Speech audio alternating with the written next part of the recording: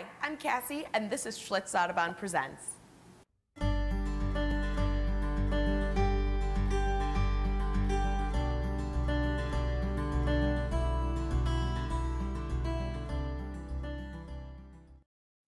Today we're going to talk about snowshoes and our favorite spots on the property to use them.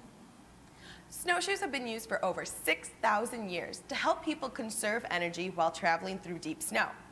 What happens is your weight gets evenly distributed across the entire snowshoe so that you're able to walk on top of the snow rather than sink through it.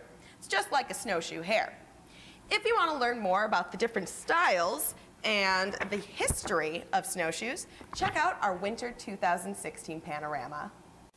We have 6 miles of trail here at the Schlitz Audubon that you can hike using snowshoes as long as there's about 3 inches of snow on the ground. Our favorite locations are the Western Meadows and the Lake Terrace Trail. Both locations are relatively flat, providing you with easy hiking and beautiful scenery. If you're here for a school field trip, you'll most likely use our Michigan style of snowshoes.